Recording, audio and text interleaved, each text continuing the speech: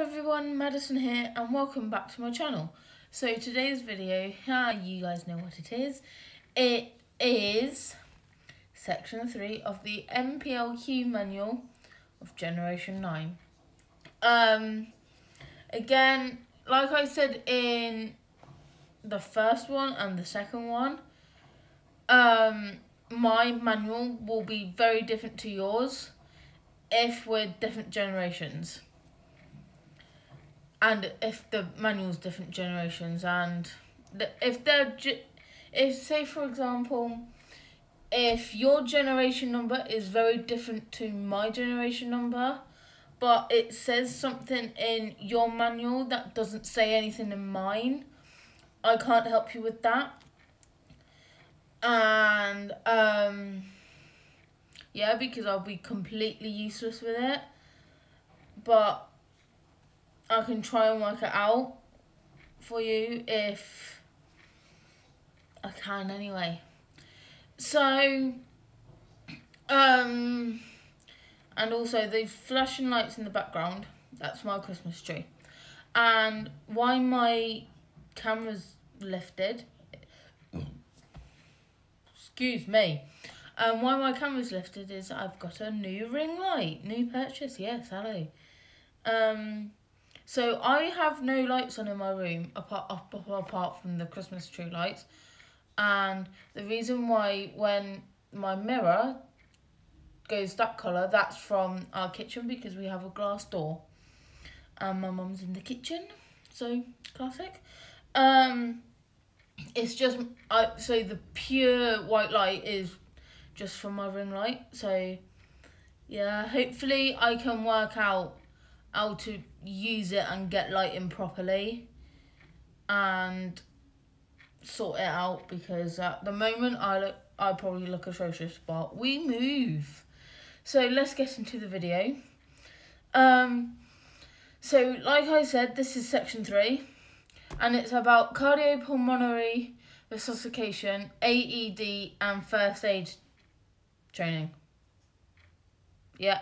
So element 1, again there's 3 elements. Element 1 is cardiopulmonary resuscitation, CPR. Element 2 is automated external defibrillator, AED. And element 3 is about first aid. So to every lifeguard that watches my YouTube videos, I am very sorry if I pronounce any words incorrectly. And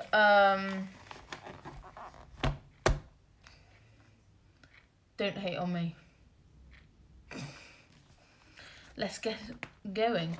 So basically, at the start of every section, you get a what will we cover paragraph. In this one section, it will go through the basic understanding of how the body works, and identifying like potential problems, dealing with developing emergencies, taking appropriate action, and handling difficult situations that may occur when carrying out CPR. So there's priorities of casualty management. So that will go through your initial concerns and the ABC of survival. The ABC of survival is, so A is airways, B is breathing, and C is circulation. So airways is you have to make sure that the casualties' airways are always open to help them breathe. I'm sure you could all work that out yourself. B is for breathing. You look, you listen and you feel for their breathing, just to make sure what it sounds like. Does it sound like everyday breathing, or fast or slow, or shortness or longness, stuff like that. And C is for, again, circulation. start with chest compressions to get the blood flowing back on the body as it once was. And in priorities of casualty management comes priorities when you're treating a casualty management, so like a little subtitle. And your main priorities are emergency CPR, management of choking, control of life-threatening bleeding, care of the unconscious breathing casualty, treatment for shock, and your medical attention towards them. And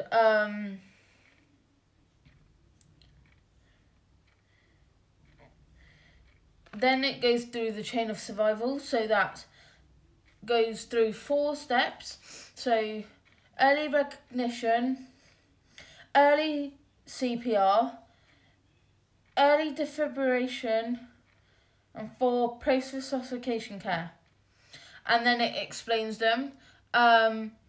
Also, if people send in some questions for me about the sections, I can go through the sections and not read them out like word for word, but change it up into short little summaries of each like little heading, and then make it into a video, because then that way it'd be just shorter for you guys to watch. Okay, moving on. Another thing you would need to know is turning a casualty onto the back. So, like, there will be times when you have to, when one person does an in-water rescue. So how we done it in training, one person does a rescue of the casualty, takes the casualty over to the side.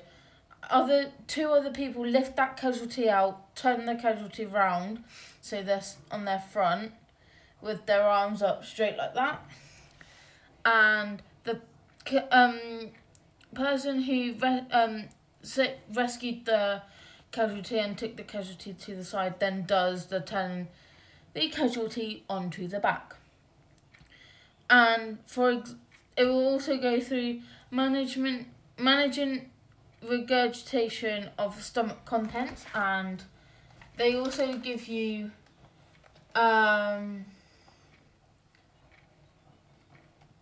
diagrams. And they go through the recovery position. And for those who have experienced an NPLQ training or is a lifeguard, they'll know this is where breathing and airways comes into it. That's how we done it at my NPLQ training. But obviously we didn't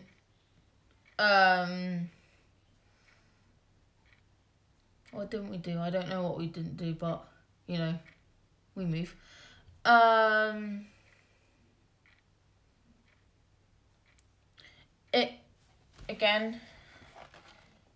It gives diagrams.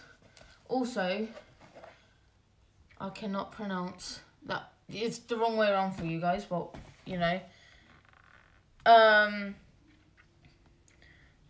Basically, this word is like suffocation. I can't pronounce the word. So a cause for this could be the tongue blocking the airway of an unconscious casualty, a foreign object stuck in the throat, someone strangling them, drowning, the mouth and nose being accidentally or deliberately covered. Suffocation.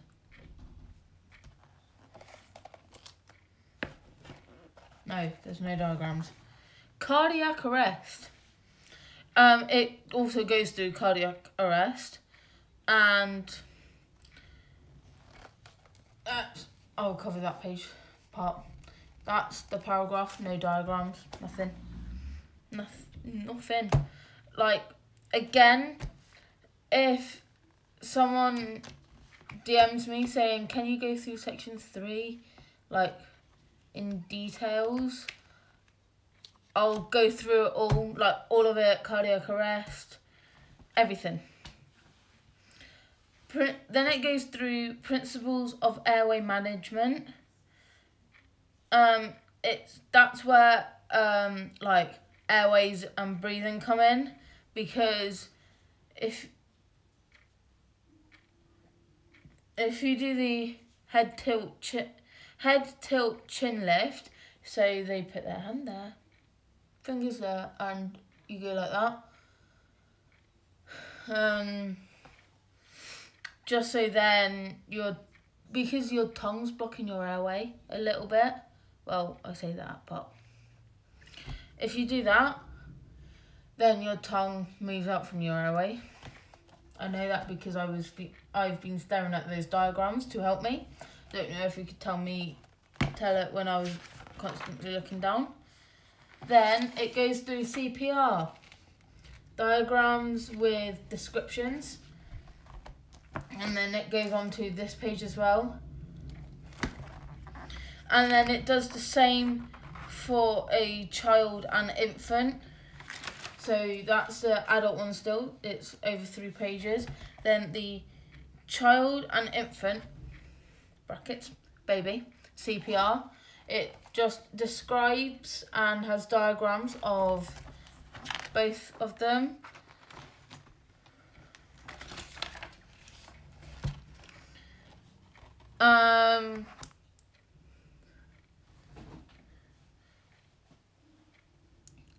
It goes through what would happen if you have more than one rescuer and CPR.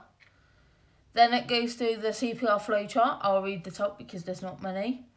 There's not much to go through. So, that's the flowchart.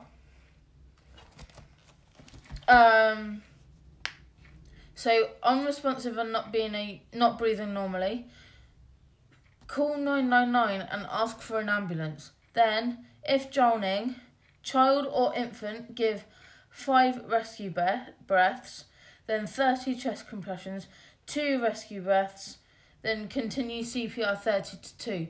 So 30 chest compressions, 2 rescue breaths. As soon as the AED arrives, you switch it on and you follow the instructions.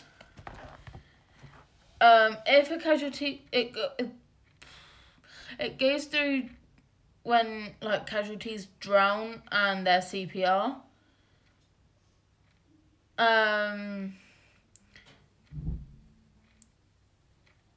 Yeah.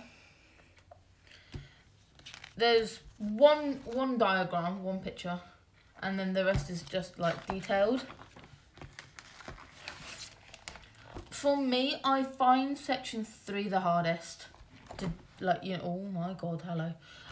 I find section 3 the hardest because I feel like, to me, it's the longest when it probably isn't. But it's probably the same length as section 1, but I find section 1 easier than section 3. I find section 2 so easy. Because it's short, I don't have to pick up much information for that. Like, I can pick up information, it's just something about section 3 that won't sit properly. But anyway, we shall get going and finish this. We're still on element 1, and I've got to do element 2 and 3. And yeah. It also goes through like rescue breathing in the water and recovery in the water. Again, has diagrams on how to do it. It also goes through CPR using a pocket mask. So that's literally like a little mask that covers the casualty's nose and mouth with the little spout thingy. And then lifeguard bows into that.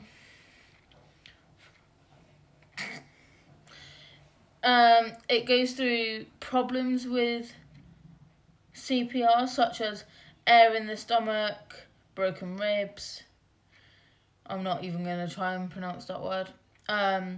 Regurgitation of stomach contents. Chest does not rise, fluid in the airways, CPR in confined spaces, and that's about it. It goes on about mouth to nose ventilation, choking as well. It goes through choking as well. And under choking, there's signs and symptoms of choking. So the casualty may not have been seen to be eating. A child may have been seen putting an object into his mouth. A casualty who is choking often grips his throat with one or both hands. With a mild airway obstruction, the casualty would be able to speak, cough and breathe, but will be distressed. If the airway is completely obstructed, which is a severe obstruction, the casualty will be unable to speak, have a weakening cough, will be struggling or unable to breathe. The face may become blue and congested, and the veins will stand out in the neck, and the casualty may be unconscious because of this. Then there's a choking flow chart, which is literally I've just explained, but for a mild airway obstruction with an effective cough, you encourage coughing until the obstruction is sorted. Severe airway obstructions with an ineffective cough, you continuously up to 5 back bows and up to 5 abdominal thrusts. And if they are unconscious, you start CPR. Basically, with abdominal thrusts, it may be very dangerous for infants. So for infants, you give them 5 chest thrusts. With that being said, it goes through a treatment for adults, which covers a little bit in the flowchart, and then it goes through treatment for infants and children, which again I just mentioned. It goes through obese or pregnant casualties when they're choking, but yeah, and then it goes through CPR and injury to the spine. And if you're dealing with a casualty that has a spinal injury, you have to take particularly good care for the to maintain alignment of the head, neck and chest. And then under the CPR and injury to the spine section, it goes through airway management and CPR, and managing regurgitation of stomach contents. And then you get the revision section.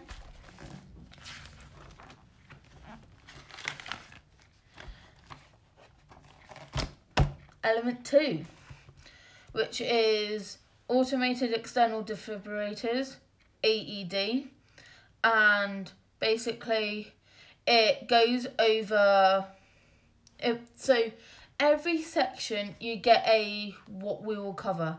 I probably said that every element, about what we'll cover, and basically it's about AEDs and cardiac arrests. You get a chart. Don't know what it's for because I haven't read it in like 2 years. Well, I've been looking over it, but you know. So in this section, it goes through the guidelines of it goes through the guidelines for use of an AED, Then, so like the steps are, as soon as the AED arrives, then it goes through the steps. Then if a shock is indicated, goes through what you should do. If no shock is indicated, then the steps.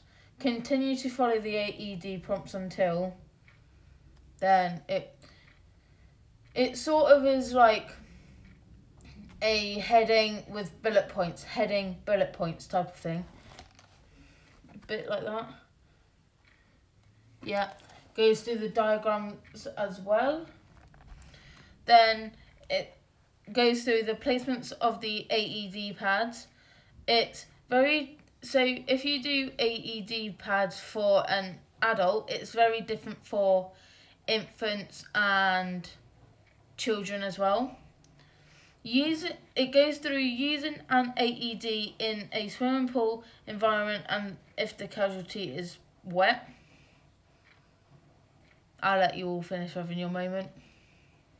Okay, then it goes through use of oxygen, then minimising interruptions in chest compressions, then goes through that for infants and children as well. Then it goes through about what to store with an AED, so that's a small towel or face flannel, a razor, pocket masks, protective gloves, scissors and scissors that are suitable to cut through clothing.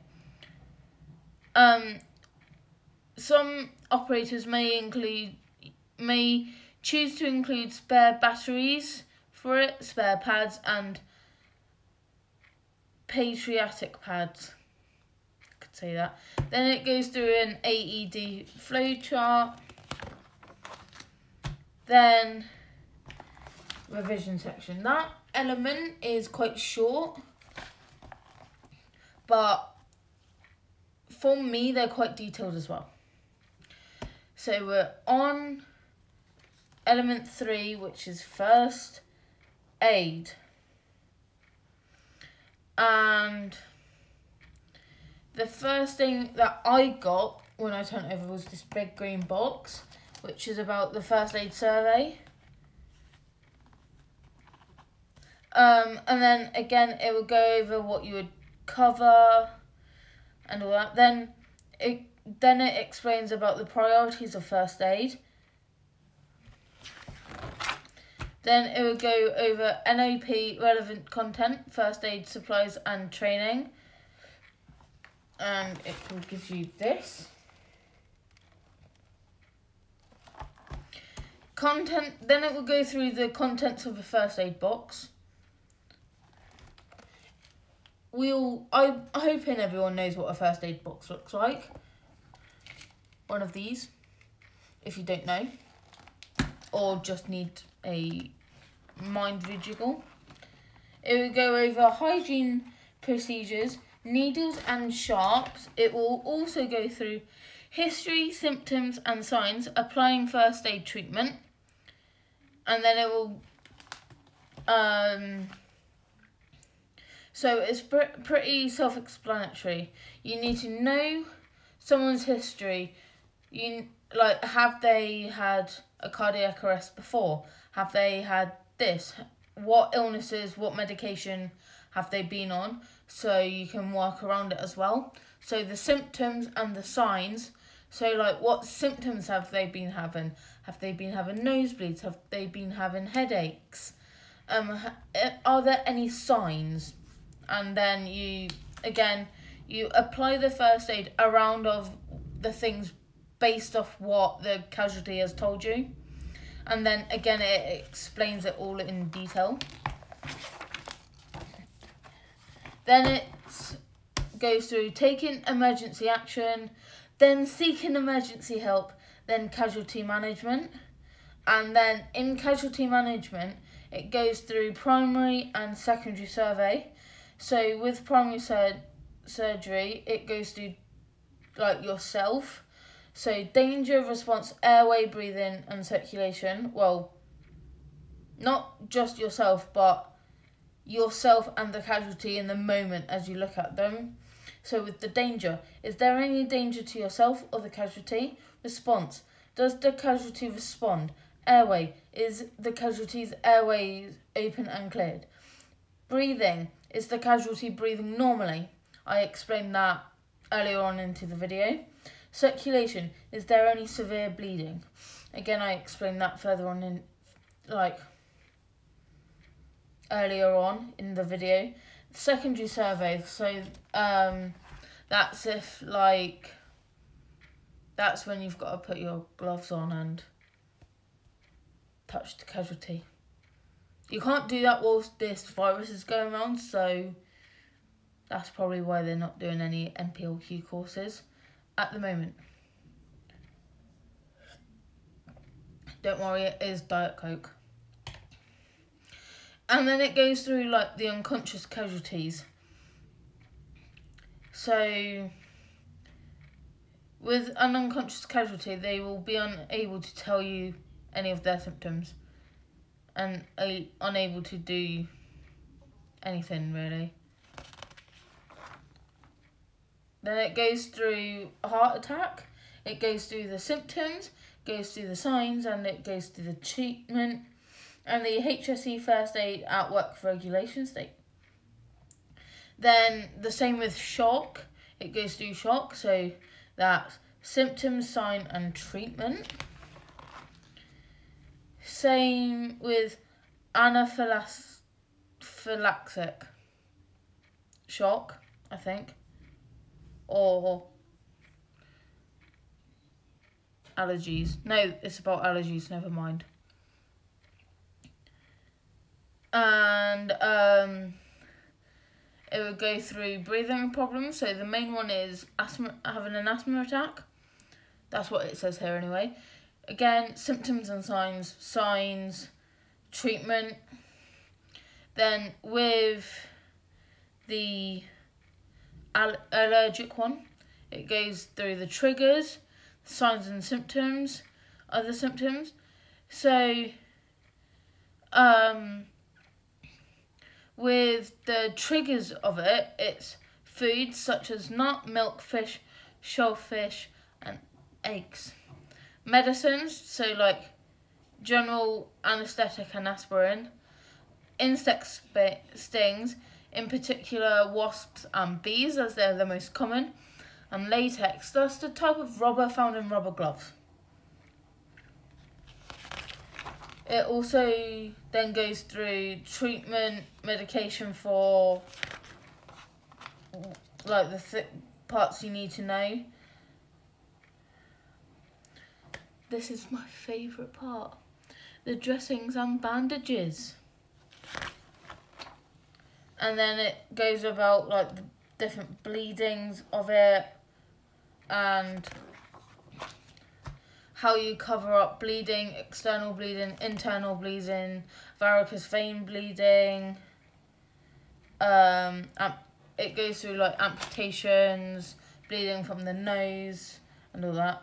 It also goes through splinters, burns and scalds,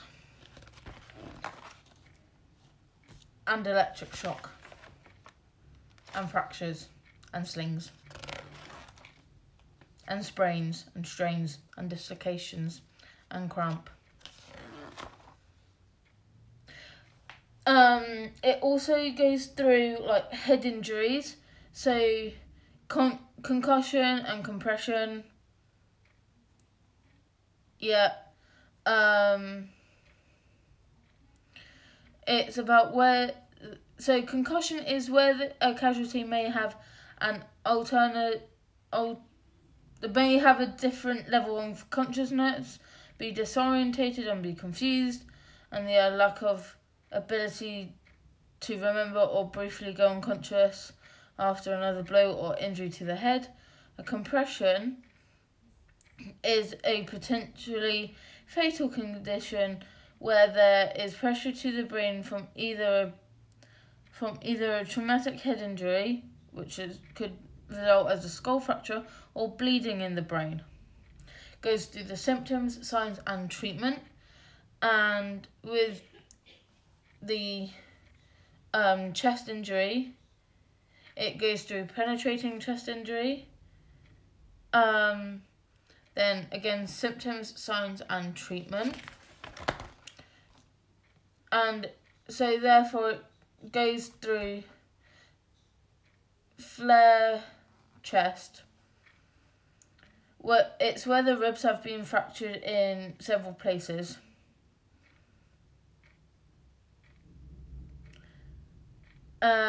It goes through symptoms, signs and treatment. It goes through eye injuries. Again, symptoms, signs and treatment. Then it goes through like dental care. You know the 3 words I'm gonna say. It goes through symptoms, signs and treatment. Then it goes through fainting. So like that could be from injury, illness, fatigue, long periods in a hot and stuffy atmosphere and long periods of standing still. Then it goes through symptoms, signs and treatment. Then it goes through stroke. Then it goes through, with stroke, again, symptoms, signs and treatment. With poisoning, so like drug, alcohol or chemicals and gases, goes through drug abuse, alcohol abuse, releasing of chemicals or gases. Then again, symptoms, signs and treatment. Then it explains more about gas or chemical leak, closed spaces and sources of information. It also explains about insect bites and stings. We've already covered it in the allergic reaction part. Then it's about a diabetic emergency and how to deal with them. Symptoms, signs and treatments, it goes through for that as well.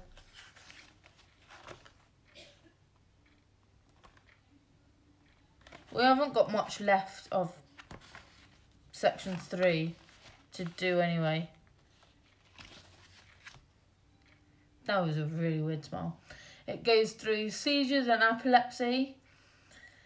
So, yeah.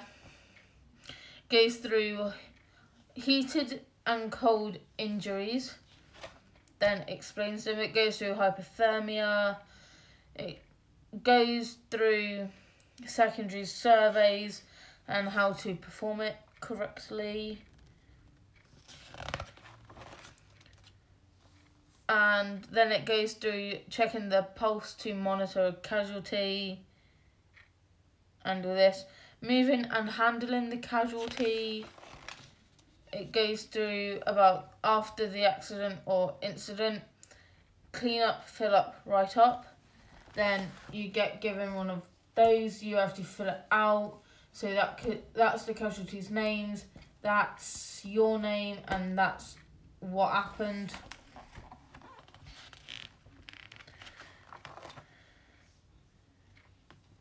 And I never actually filled this part out, but I'm sure your manual or your leader might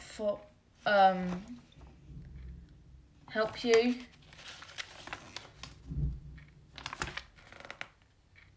Are we only on element 2? I don't know. No, never mind. Element 3. Must be a typo. Because revision questions. Ooh, whoops. Then after the revision questions, don't worry, it's not more, it just goes through the glossary of terms and abbreviations. And that's over a couple of pages. And I am done with making this series. It's been fun. I will obviously make videos about like NPLQ and stuff. It's just it would be later on, considering I had 3 continuous videos in a row about NPLQ. So Oh, excuse me again. I'm probably going to give it a break for a month or two, then make more videos about NPLQ. But again, if you've got any questions or queries about the NPLQ videos, drop me a message on either social media, or tell me on my app where you would be anonymous. I won't be able to see who sent it. So,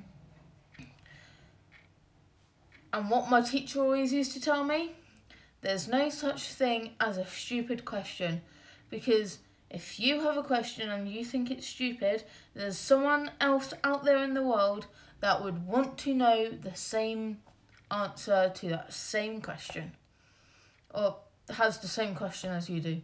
That would have been easier for me to say. So, hope you guys enjoyed this video. You guys know what to do anyway.